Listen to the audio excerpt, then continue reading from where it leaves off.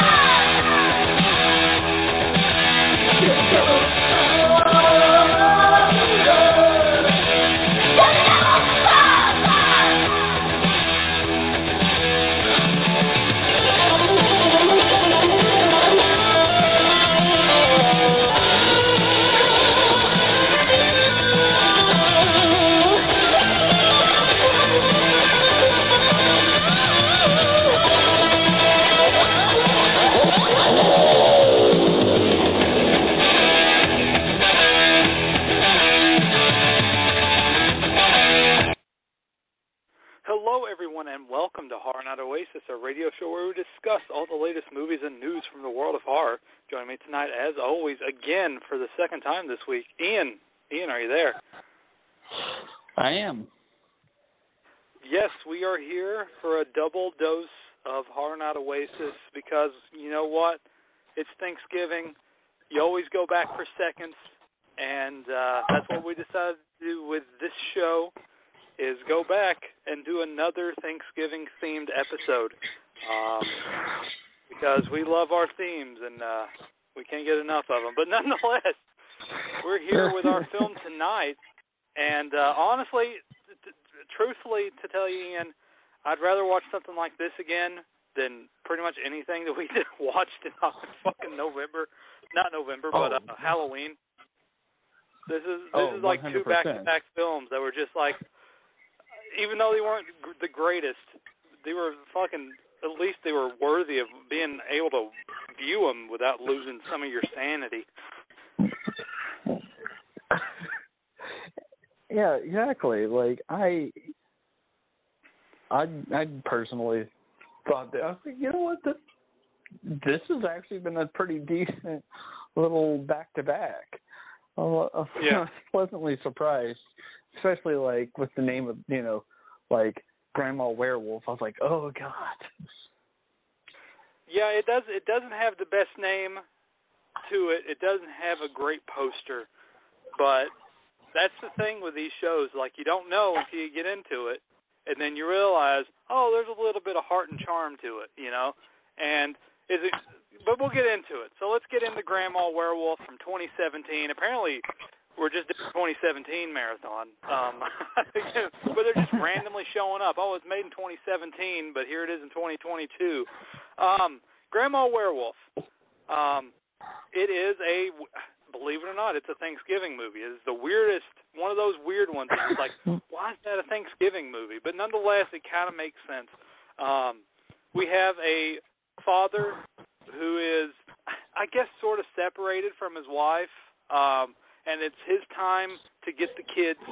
He has a son and a daughter. It's Ben and I think Jacqueline or something like that. I didn't get her name, but I think it's like that.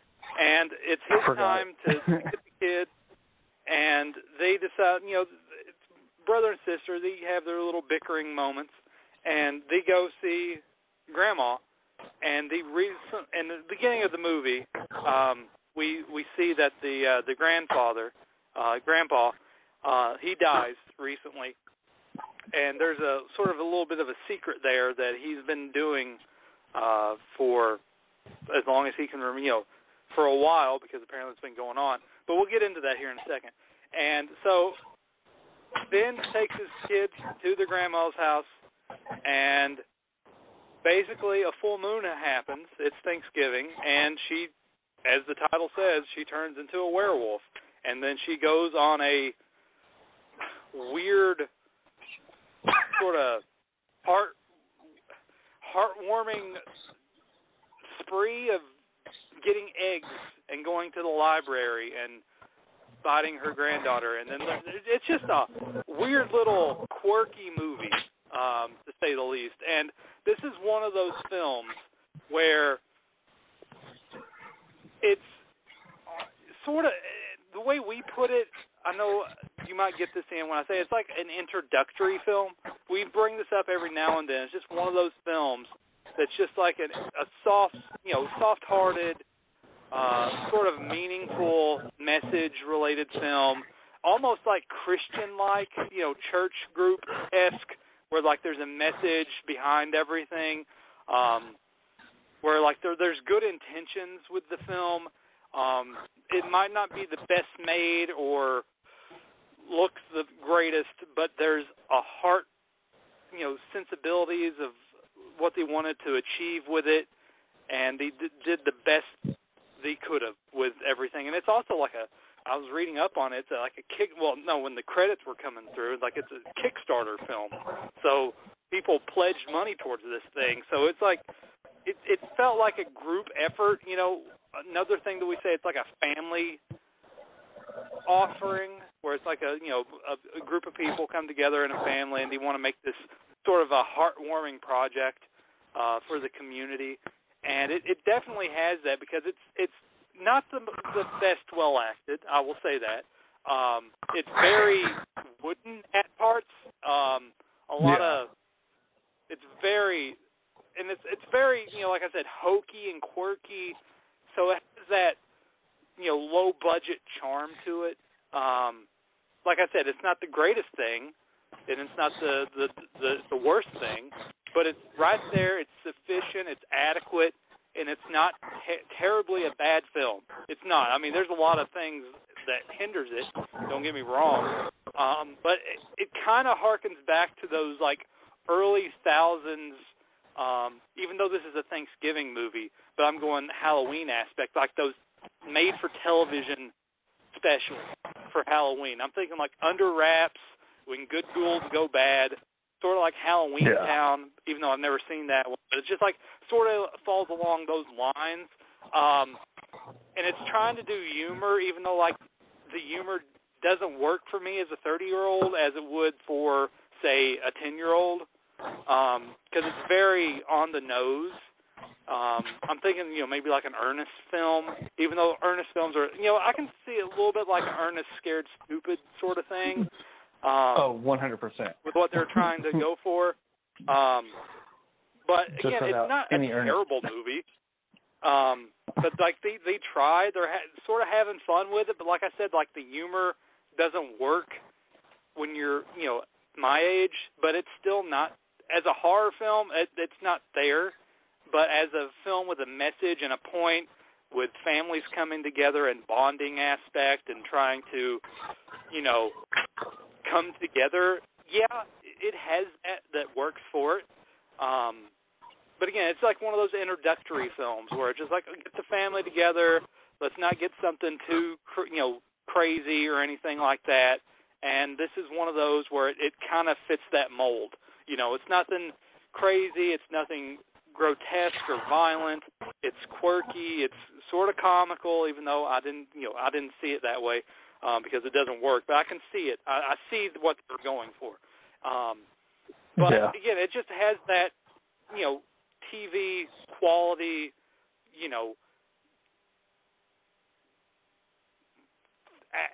feel to it, that vibe, and it doesn't. It's not a bad watch. I mean, it's an hour and 10 minutes. I mean, but it does kind of have some bad pacing issues because it's just kind of on to the next thing. You have like the sister. She gets bitten by grandma and she turns into a werewolf, and then there's not that much werewolf aspect to the film. I mean, they try to have like little fun, quirky ideas.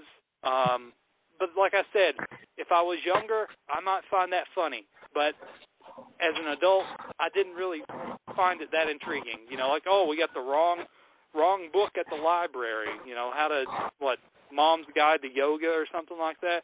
Like, I'm not really getting this. It's just not. It's like, if you you're friends with like a preacher or something, and he's trying to do these jokes, and they're the most, one-dimensional. Like, you can't get too vulgar, because he's a preacher. Like, it just had that feel like they're trying to do comedy, but they can't really push the envelope because they're, it's a Christian sort of based film.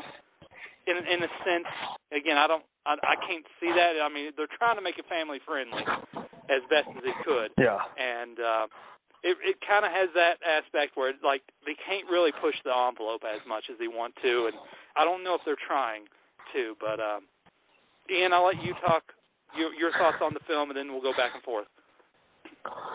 One, I mean, even my wife commented on it because she was sitting next to me playing on her phone. But she was like, this movie looks really nice for what it's probably going to be. And I was like, yeah, no, like, I thought the cinematography looked pretty nice for it, for a low budget. I was like, dang, they got a nice little camera. But, yes, I agree with you. The jokes did fall flat, and it was definitely something that someone younger would have found funny. But I did, like, laugh off and on throughout the film just from how hard they were trying with the jokes. And that the jokes themselves weren't funny, but it was just like, it was just comical of how they were trying to, and I was even thinking to myself, I was like, man, this is like a fucking Goosebumps movie or something similar, like, because this is, it does have its little charm, and I did not hate myself for watching it, but I do love, like, when they were making weapons, they're like, we're going to disintegrate Grandma, and he was, like super smiley about it, like, dang. I was like, dang, you want to kill your mom that bad? Well, let's go get a fucking sword above your mom's, break into your mom's house. They do introduce a fantasy aspect to it where their grandpa was a sorcerer in a sense, or a gatekeeper or some kind of thing, where he's able to do these spells, a magician in a sense. Well, I wouldn't say magician, but a spellcaster. And and so it's like when he dies, now his grandma's a werewolf and they can't control it. So there's like that fantasy aspect where the dad, Ben, and the son are having to track down like the pages and become like all this little kid-friendly stuff. We got to find the sword, and then we got to find the book, and then like there's a sort of a Karate Kid moment where like they go to a master of the craft and like they learn like psychic, psychic powers, telepathy, but you can grab things with your mind like that, move objects. But yeah, I didn't mean to cut you off, Ian, but like I needed to bring that up too. You mentioned that, like, there is. And again, that's like another thing with like humor for a younger audience. It's just like, oh, cool, And they don't. But the thing I thought was funny is that they don't do anything with it. Like, it goes nowhere. No. Like, I think like one time he used it to throw a lamp at his mom. The dad threw the lamp at his mom. And that was it. And that was pretty funny.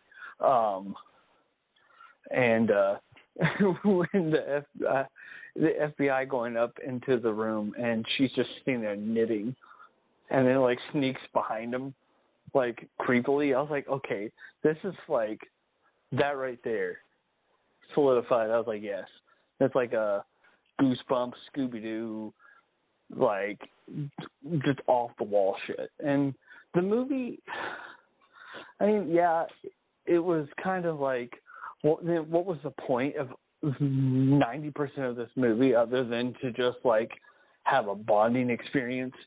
Because I get it, like, the son felt neglected from the dad, and it was all about finding something to bond over. But I was like, what about the daughter? I was like, she she was kind of neglected throughout the entire movie. And then until she became a werewolf.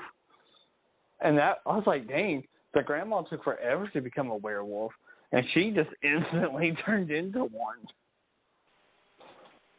I was like, that's kind of weird, but I guess they had to, speed the movie on a little bit.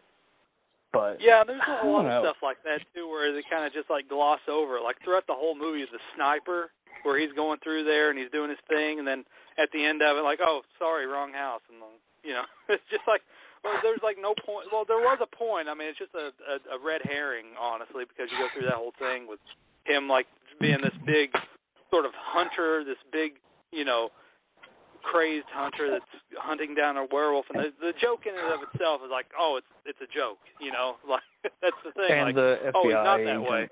Yeah, and the FBI are bumbling idiots, and the whole thing at the end, you still got to pay for those eggs, and come on, it's Thanksgiving, It's like let's. And they eat a big old dinner, in the morning. It was. I don't know. I thought it was funny, but I do have to say, this movie I would rather watch this than most of Louise's movies. Yeah. Yeah. I was like, man, that just, God. And, for what it was, it really did have, this, charm to it. And it's not a bad film. It's not good in any sense, but this is definitely something you could, because there's, no gore. You see blood, a little bit of blood here and there, but you don't see any, true gore. And so it's this is, like you said, it's a good introductory film for kids. Something especially with the more, to get them into more campier movies. Because this was pretty, camptastic. And here's another thing, I was looking, because we don't really review that many werewolf movies, and then I was going back, what's some other werewolf films that we reviewed on the show? And then I go back, we reviewed one called Desert Wolf, and that one was a guy, again, he did it all by himself. It was a one-guy production. He directed it. But that film had some major issues, and the werewolf was god-awful. The masks don't look that good in this one, but at least they tried to do something different, they look like the mask that the people in Trash Humpers wear, but it's they put some hair and some fangs on it. But nonetheless,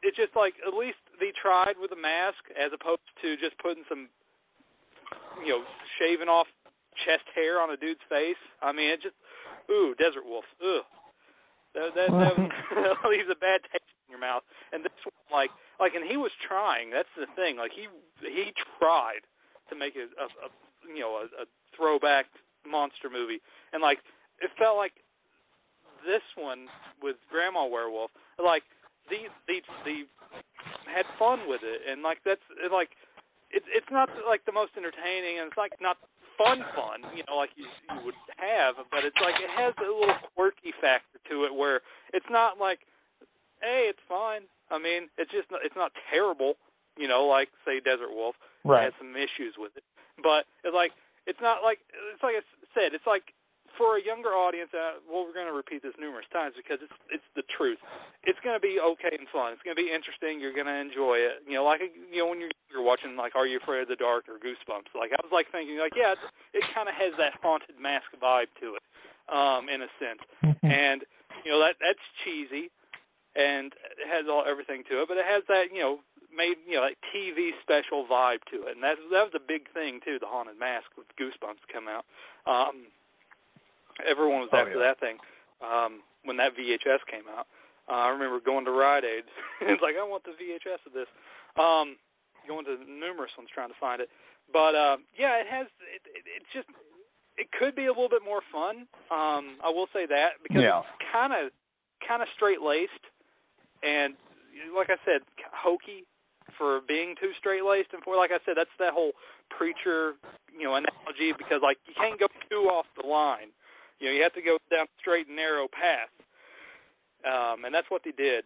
And they could have went a little bit more here and there, like an earnest film, but they kind of just kept it straight and narrow. And it for what it is, it's fine. Like Ian said, it's perfectly fine for what it is. It's just you can't really go down doing too much crazy stuff.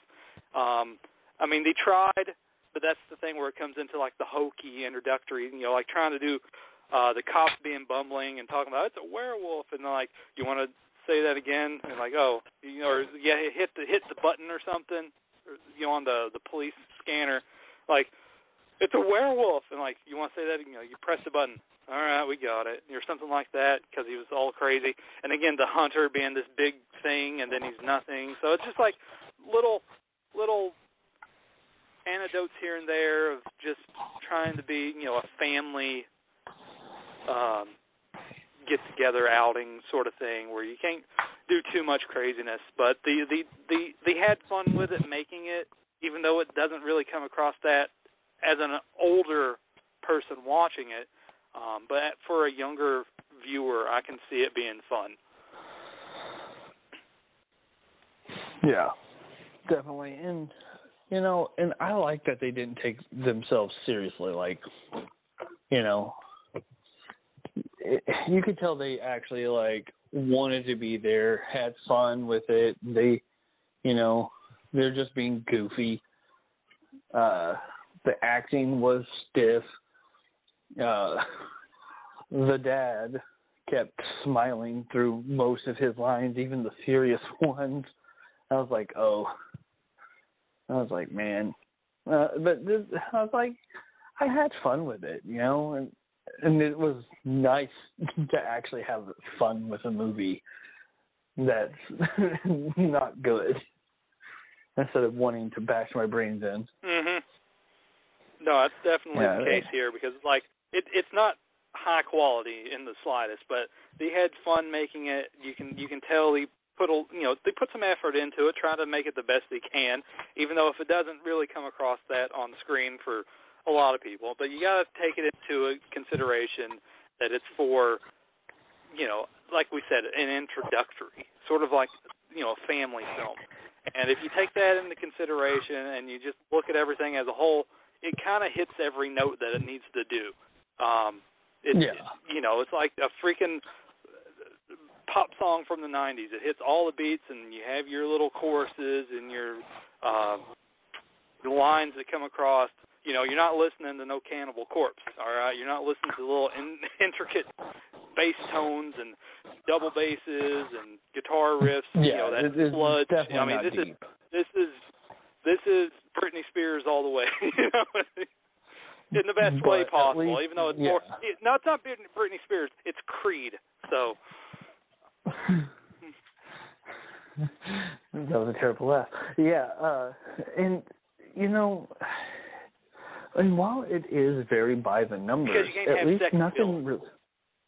Yeah, and while it's by the numbers, oh, you're fine. It's like I can't like it, at least like everything. They didn't just throw things in. Just because, a lot, like it's not heavy, and everything was explained. I thought, and they took a minute or two to, tell us what's going on and why. And I was like, we need to send this movie to Louisa and be like, hey, if you're going to make a movie, make it make sense. And don't have your characters randomly switch on us. Because at least, with the werewolf, like, when she was sitting knitting, because she was hiding from the FBI agent for some reason, that part didn't kind of make sense. And then when he was walking back down the stairs and they were, like, creeping down the stairs while he was walking, just talking, I was like, that is definitely, like, one of those old, or like, when they're oh God, trying there's to light behind escape me. the library, and like apparently she doesn't want to go outside the door, even though they were being chased by her. You know, there's a lot of little like what happened here? Weren't they being chased? Now she just stopped for some reason. Like, oh. Well, I guess she wanted that book. Like, and so, like, because, like, stealing eggs, instead of killing them, she stole eggs and just stole things and was just chaotic. And I was like, I like that because at least, like, you know, it adds a different, like, element to this movie than other than just, like, your traditional werewolf movie, which... You know, like just by the numbers, you know, going out hunting people and ripping them apart, and then like some kind of teenage drama. Because that seems to be all the movies, werewolf movies I've watched, a lot of them involve teenagers or college students. Because there's really no, but this is definitely werewolf films? No, not a lot. Not, there used to be some there, and they're in the mid-thousands. Like, yeah, and there's still only like a handful of okay ones. They're not all that great. I mean, the few main ones are again in the 80s, and people say Ginger Snaps is fine, Dog Soldiers, it's fine. I mean, there's just again the ones that just, because they rely too much on CG and bad effect. I mean, look at Desert Wolf. I mean, there's a reason. I mean, I don't want to hark on the guy. I my think God. I blocked, when you look honestly, at that, I blocked that movie out. Like, I remember us reviewing it, but I don't remember the movie, like, at all. Like, I remember hating it. But also, like, I was thinking, didn't we watch a werewolf movie where the guy's mother was a werewolf? And they, like, lived in an apartment? Or I'm just going crazy.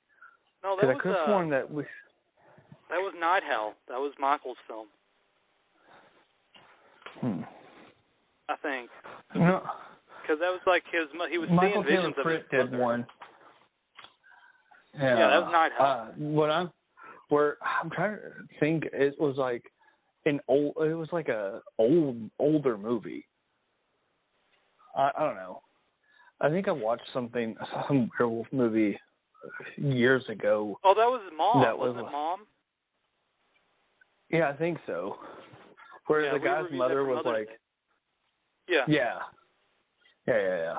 And that kind of just made me think, like, that brought this movie. I was like, because I saw, Grandma Werewolf, and I was sitting there thinking, I was like, didn't we review a movie kind of like this? I was like, I know it's not this one, but like, what? Like, it's been driving me crazy. Yeah, I think it was Mom. But yeah. But like, but yeah, honestly, this one, it's not that bad of a film if you take into consideration everything that we said. If you're just going into this blind and it's going to be a little jarring. If you're, because you're expecting one thing. But if you go, like, again, we review a lot, and we watch, again, I watch a lot off the show. And so, again, like, taking into consideration, like, going into this, like, Grandma Werewolf, I don't have high expectations for this. And then to come out kind of surprised that it wasn't terrible, and it was, like, kind of charming in a few aspects, even though it didn't kind of work in what I would kind of expected. It wasn't, like, again, it's not the worst thing we ever reviewed. I mean, that last month is terrible. So, honestly, as you said at the beginning of the show, having two films back-to-back being somewhat good, I mean, even though they all both have their own faults and strengths, it's still a pleasant surprise to come out with something like Grandma Werewolf and expect actually a film that's not that bad, Yeah, and I saw because I Googled it, because I was trying to see if that was that movie that I was trying to think of, and I was like, that's not, but I was like, I saw the picture of the werewolf, and I was like, oh God, what are we about to watch? And, So it's kind of like, I mean, this movie was, slightly cringy but it just was cringy in the way that, like, those TV movies were. And, so it wasn't bad. And, it just, out of every, last month has made me nervous about watching movies. I was like, because it's just back to back to back of just awful. It was like a kind of almost decent movie, but like, And then, it was like, everything was like, and then it was like, like that lower tier, and then you finally get one with like, sort of like a chocolate, that nougat filling, like you're going through like the box of candies, because it was a grab bag, and like, you get that one, Hershey's Kisses, which was the Haunting of the Murder House, which is just plain, that Tootsie Roll, and then you just get fucking shit sundae at the end of like, Jesus Christ, with Jack versus Lanterns. But yeah, having two that's somewhat decent for November. It was good to come back after that reprieve and do these back to back. And I don't know, Ian, how we're going to do for December, because there's some titles I'm worried. that have shown up. And I'm telling you, man, we're in for a treat. We have possibly another werewolf film, but it's not a werewolf. I'm looking. So. So it's gonna be sort of the same thing, but it's just as this story, but it's gonna be Christmas themed. But yeah, honestly, these two, like Derelicts and this, it's like, again, we start one with our crazy depravity of Derelicts, and then we kind of went down the rabbit hole in the children's area. So it's like, it's crazy sometimes where we these films go to. Like, you have one that's, you have fucking penis pump, and then you have this one where it's children being as sweet as they can be trying to act. And it's like, wow, this is all total opposite end of the spectrum here for this Thanksgiving marathon. And like I said, we don't discriminate when it comes to horror films. So that's one thing that I've prided myself on doing as a horror fan, is to watch everything, because you never know. And again, like, most people are going to look at this like, when you first look at this, like, oh my God, Grandma Werewolf, like Ian said, you look at the mask and you think like, oh God, it's just like a lot of things is just that reactionary, like reaction, like guttural reaction, like, oh God, but then you come out like, it wasn't too that bad, it's just like, you never know when you go into these things. That's the thing with these marathons, again, is like, you never know. And last month was a fucking hostile landmines everywhere, and we hit every single one of them except one. We might have lost a limb, but we didn't die. But we still hit all the other ones. It was just like, oh God. So again, hopefully Christmas is a little bit more forgiving. I hope so. At least, like,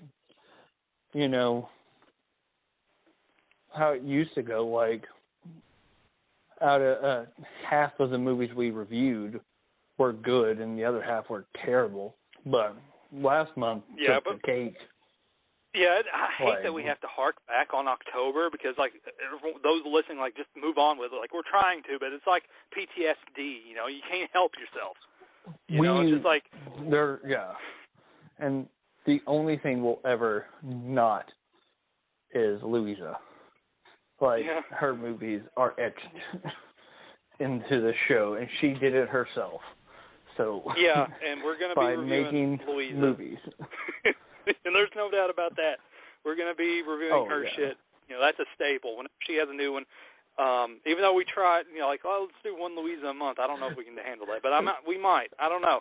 Just do the ones on the films we haven't got to talk about yet, because there's a few, but it's not too long until